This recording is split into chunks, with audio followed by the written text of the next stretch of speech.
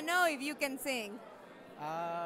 Well, I don't believe I do, but the show decided that I did, so it was actually my voice. So. Oh, wow. So then you can sing, yeah. Yeah, a little bit, I guess. Yeah. So how was the audition? Did you have to get a callback? Was it a lot, or you just did one audition and then just book it? No, it was audition and a callback, and then I think a chemistry read with my son. Not my son, but my fake son.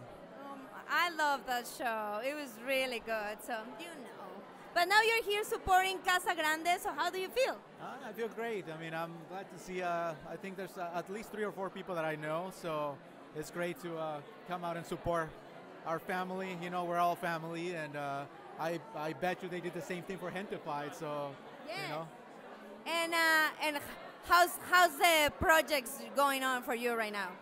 Projects are going well. I mean, it's kind of slow right now, but at the same time, there's a couple of films that I am working on, and one just came out.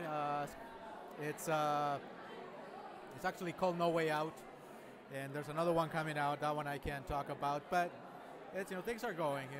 Okay, good. Well, what advice you have for all the actors who are there who have never even booked a co-star? Well, you just gotta keep doing what you like. I mean, if you like it enough, you're gonna keep going no matter what anybody says. So just keep doing it, enjoy the process.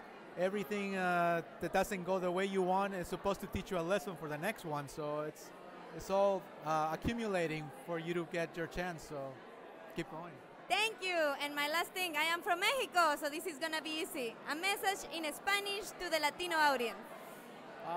Échenle ganas, todas las cosas pasan por una razón y todas las cosas que vienen buenas hay que agradecerlas también. Gracias. Guys, thank you so much for watching. Don't forget to subscribe to my YouTube channel. Find me on Facebook, Instagram, and yes, I am on Twitter too. Thank you, and please check out Casa Grande.